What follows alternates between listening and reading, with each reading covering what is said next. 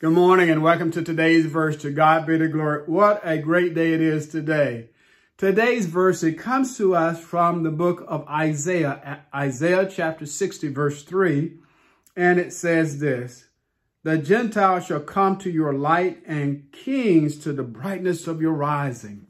This verse speaks to the glorious return of Christ, when his glory and light will draw all nations and kingdoms to himself. And Jerusalem, they will travel to see the Lord and worship him.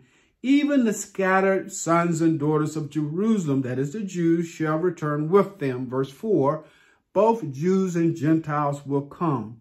Now, this will be true then, but as followers of Christ now, we should rise, shine, and point the lost world to the light of his coming.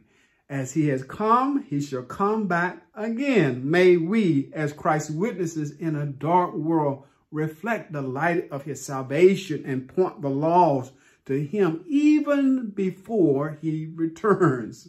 To God be the glory for the great things he has done. I pray that you would meditate upon this verse. It would be a word of encouragement to you as you go throughout your day. I pray that you would have a great day, have a safe day.